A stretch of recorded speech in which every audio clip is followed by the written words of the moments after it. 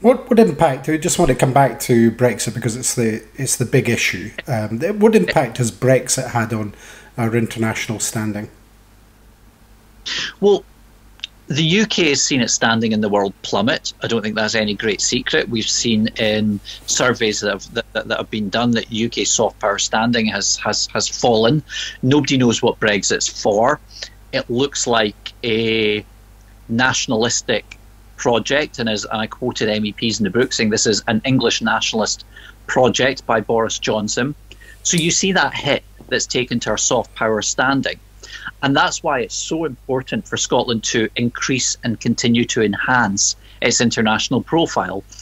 I think that has to be done because you have a First Minister in Scotland with good international standing.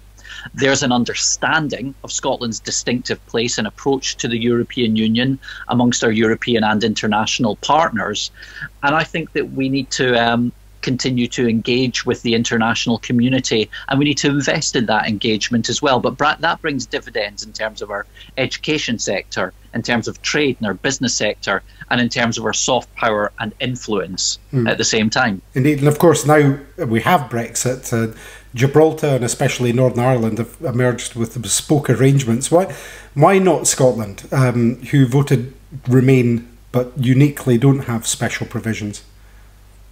Well, this is quite striking. So Scotland has lost its membership of the single market. We've lost freedom of movement. That will hit every single sector in Scotland, every sector. And you'll know, Drew, I know you've been a champion of many of the businesses in your constituency, not least the small businesses who are so detrimentally affected by Brexit, because it does proportionately hit smaller businesses much more than the bigger businesses, and that costs jobs and it hits people's livelihoods.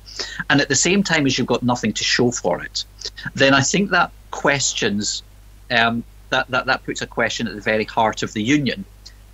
And it's not as if and where its European Union membership changed the fundamentals of independence, because what you're doing is it's not a choice between the UK Union and nothing at all. You have a choice between unions here. One union in the UK is not a club for independent states. It is a club where the decisions are made, broadly speaking, centrally down at Westminster, whereas we saw with Brexit and in terms of electing our governments and having nuclear weapons based here, that one part of that group of nations can be easily overridden by the wishes of just one nation within this group.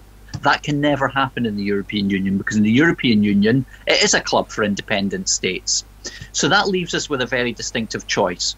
Do you want to be part of the UK, which is sitting outside the European Union, where you don't have much of a say with the internal market legislation further centralising and watering down the devolution you have?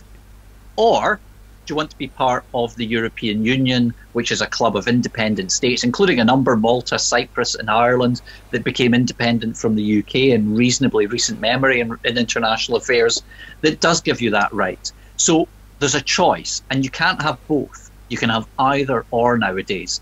And so people, I think, are going to have to make that choice, and I think people deserve to make that choice. And that's why, you know, the SNP was re-elected just a couple of weeks ago on an increased mandate to hold an independence referendum, along with the Green Party were also elected on that mandate as well.